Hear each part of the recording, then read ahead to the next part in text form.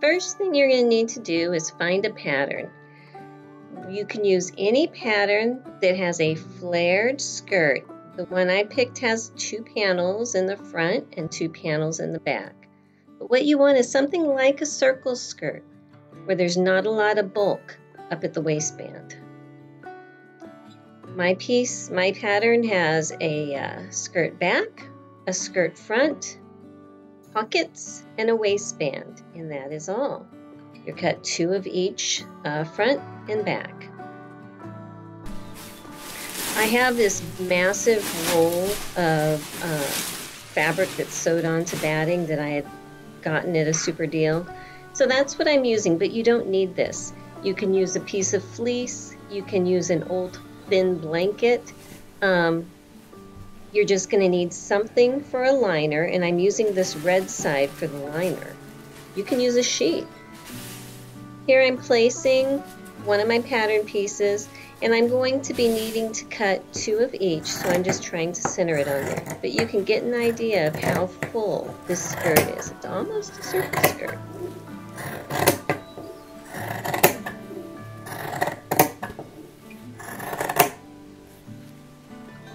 You're going to need quite a lot of fabric for this, at least 4 times the finished skirt length.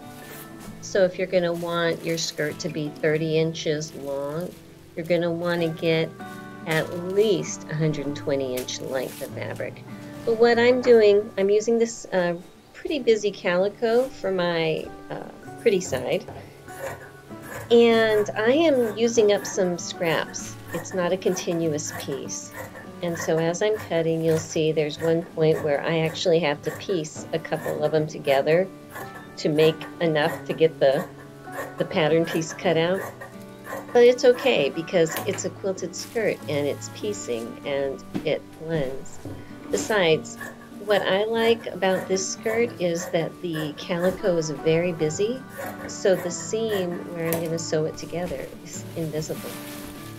You can see I'm just placing another piece down here, trying to use my fabric as judiciously as possible, trimming the edges. I chose this fabric because you'll see later the way that I'm going to be quilting it is a very free-form design, and I'm doing this on purpose for this skirt because if you're going to be following along and you're not used to quilting, it can get a little bit messy.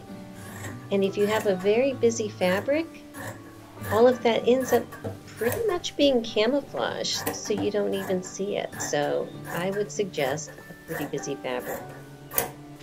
This is the piece that I end up needing a little extra. So piecing is fine. What is it? Piecing is period. Use what you have.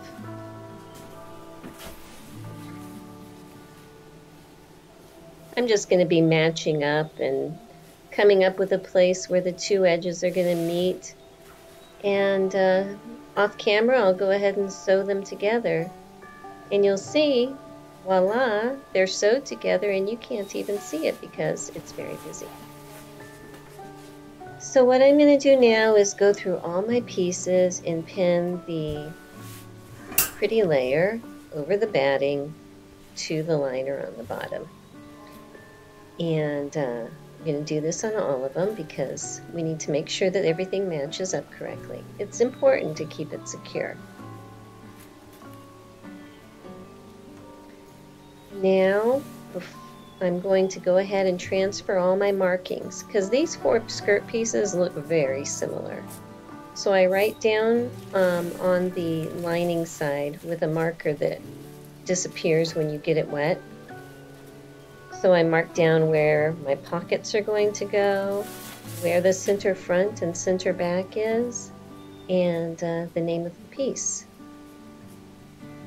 Once I have all that, I have to cut out my pockets. So I'm just using some of my other little scraps to try to find a place for all of my 4 pocket pieces, 2 for each side.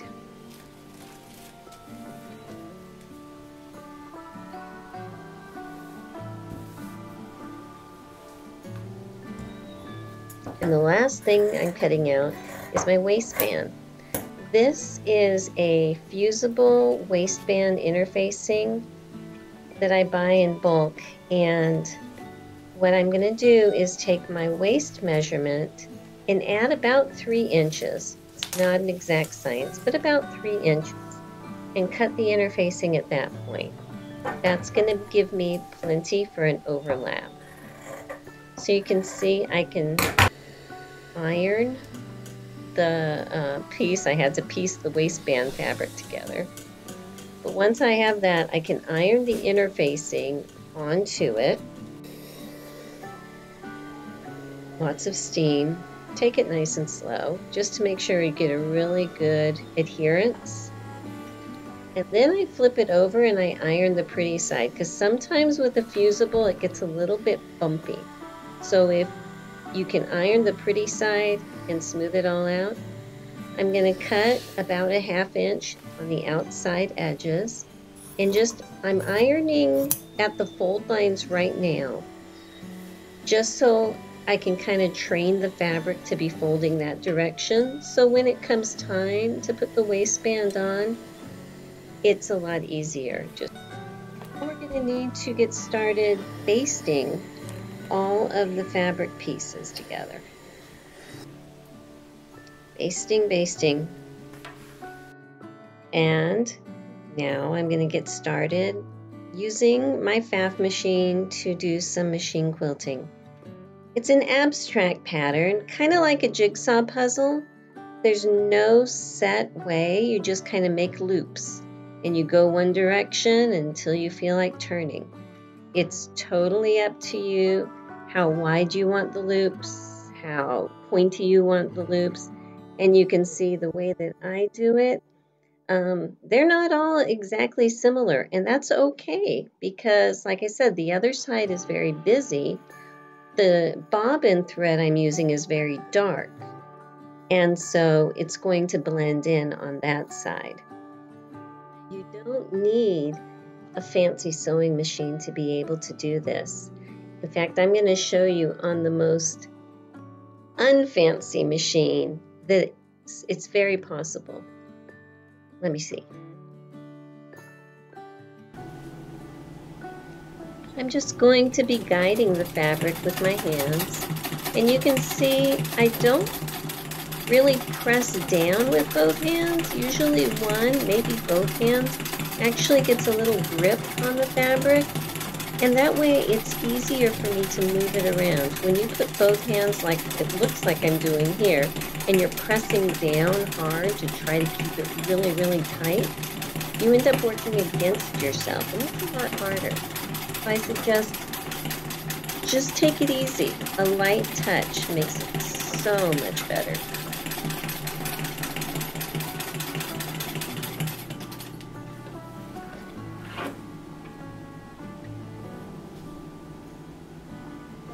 So you can see you don't need a high-tech specialized machine for what they call free motion quilting. All you need is a foot. This machine is a low shank, so I have a low shank foot. This machine does not even drop its feed dogs all the way. There's no way. What are we here? We are a 1910 model 66 red eye. But even with the feed dogs not dropped, you can still quilt. What I do is I adjust the stitch length down to 0. So they're not moving forward and backward, they're just going up and down. On the top of your machine, there's going to be a knob or an adjustment of some kind. Just about every machine. You're going to want to bring this, unscrew it a lot, because that lowers the pressure on your pressure foot, so you have more freedom to move. And then it's just a matter of practice. On treadles, this is one that I've been using for a long time, and my daughter learned to sew on it. You always have to make sure the wheel turns towards you. If you turn it the other way, the thread's going to break every single time. But honestly, treadle quilting, so therapeutic. A little bit slower, but you can actually control the threads really well because your whole body is working together.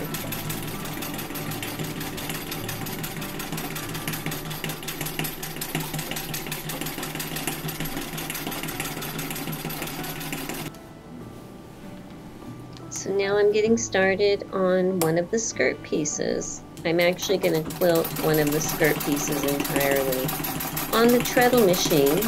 And when I'm done, it's going to look exactly like the high-powered quilting machine. And it's very enjoyable to use. You can see the quilting foot that I'm using there, how it moves up and down just a little bit. And basically, when the foot is up for that fraction of a second, that's when the fabric moves. And so you're just putting enough pressure so that when the foot lifts up, you can move the fabric.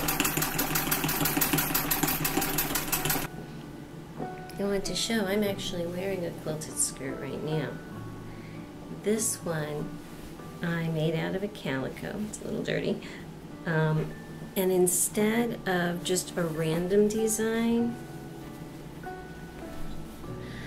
I used, it's very hard to see, I used a sheet actually to line it, and I used a template to trace a little design on. So I had like a swirliness at the border and little emblem type florets that I quilted in all around here.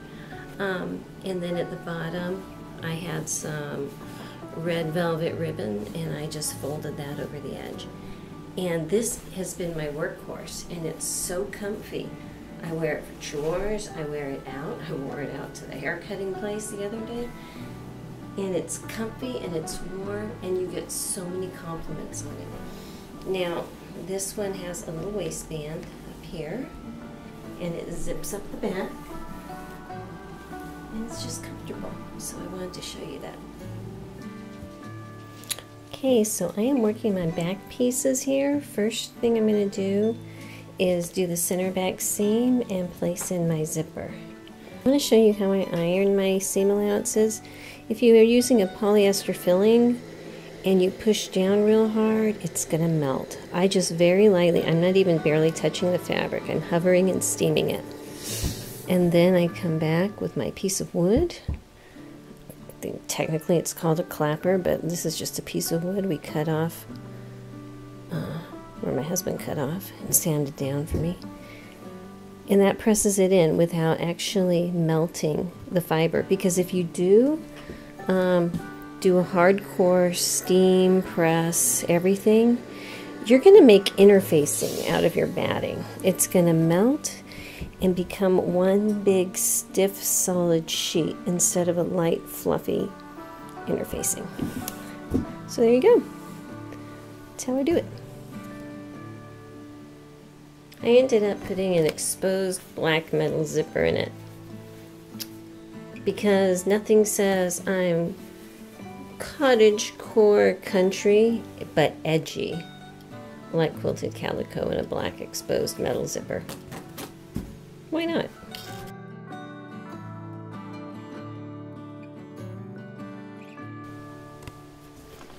So this is my front. This is the center front is sewed together, and I have my pockets attached, and my back looks pretty much like this. I'm going to put them together, sew around, do my little tag up and tag down for the pockets, and then I'll be ready to put on my waistband. I'm not really focusing on construction of this point really intensely because everyone's going to be using their own pattern, and the details on construction will be in that pattern. This is just in general how I am putting this particular skirt together from this point. So you can see it's very, very flared with just a circular waistband, and that's what we want. So I have attached the waistband and I am whip stitching the back side closed, and I think that that makes it the most secure. And then after this we're going to put on buttons.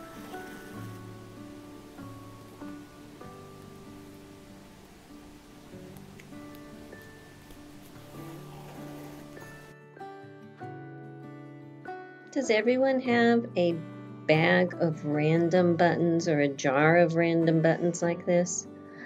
I'm just trying to find one that I think will work. The whole thing, but you know, isn't that how we all feel with sewing? So here's my button, And what I'm going to do is put the longer edge on the bottom. That's where I'm going to sew the button on. The top's going to have my buttonhole. Okay, back here at my treadle machine, I've taken the foot for quilting off, and we're going to be putting this on. This is my necky rotary buttonhole attachment. I've seen these listed on eBay and stuff with different brand names, but they're all very similar. Fabulous little things. You pick a cog that's the size of the button that you're going to use. It comes with several in several different shapes. Open the back and it pops in. Okay? So you're going to put it back in. That one back, pop it closed. Then this hooks onto your machine.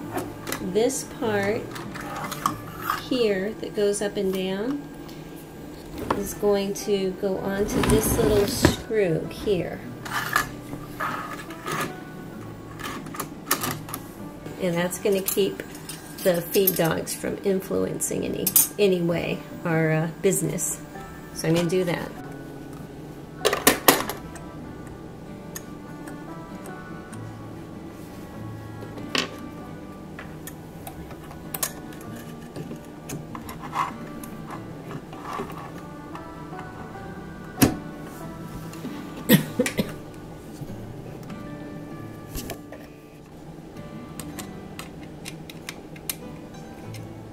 If you wonder why I like to go through all this extra effort with these machines, it's because I enjoy them. I really love them. I have a cat here bothering. Her name's Midna. And honestly, sewing, it's a passion and it's a hobby. And as soon as you finish one thing, at least with me, I'm going to want to start on another. So I might as well take my time. So you can see this little lever is on here. So when the foot goes up and down, it moves that lever up and down.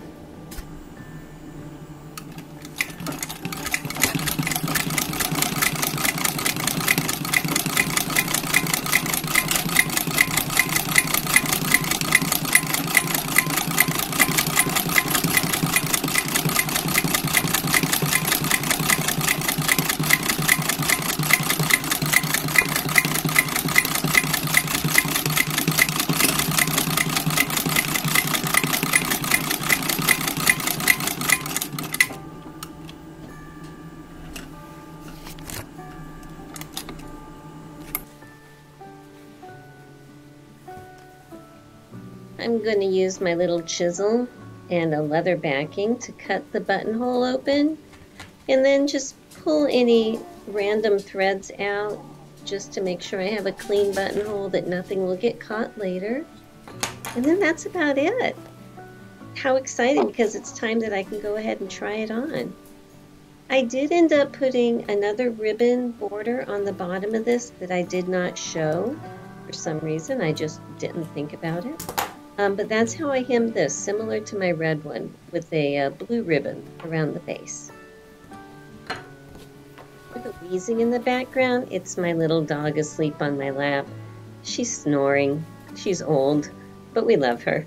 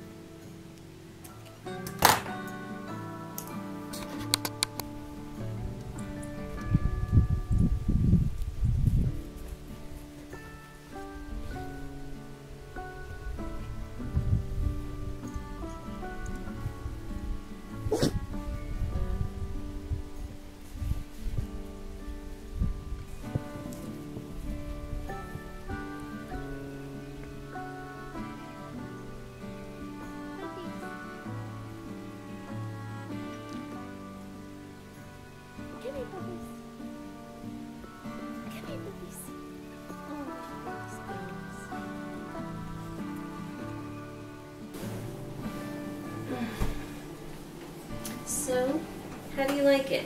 A big quilted skirt. Honestly, it's a very comfortable thing, and the more you wear it and the more you wash it, the softer and the more like a favorite quilt it will become. It's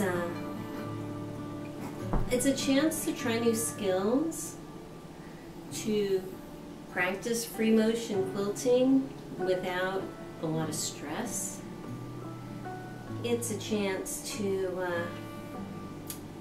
get your inner 7 brides for 7 brothers out. If you ever saw that musical, oh my gosh, fabulous musical.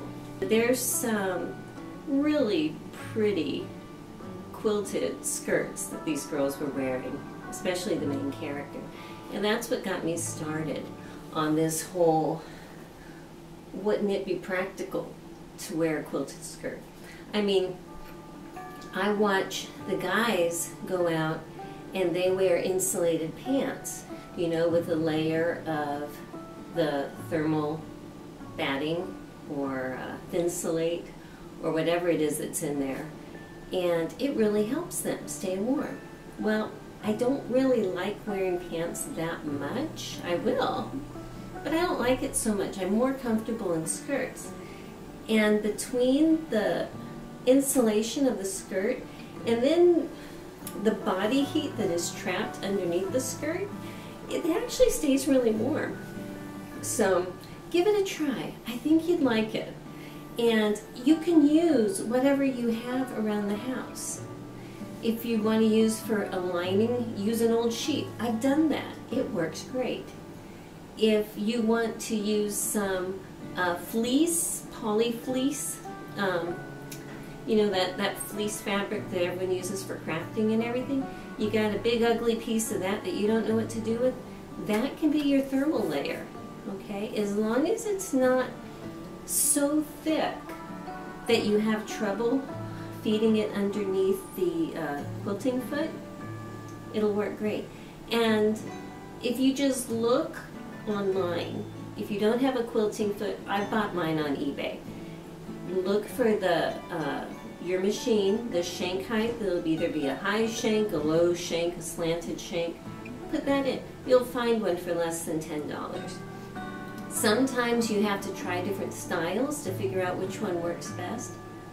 But it's not the end of the world if you get the wrong one, get a different one. And it is so therapeutic and peaceful. I think you'll really like it. So, I hope you like this video. I enjoy making these videos, and I plan on continuing of the things that I enjoy making and are very useful around here, and some things I make that just are not useful, but I just enjoy them. I'm going to be putting that out there, so it's nice to meet you, and I hope we can become friends. Thanks! See you next time. Bye.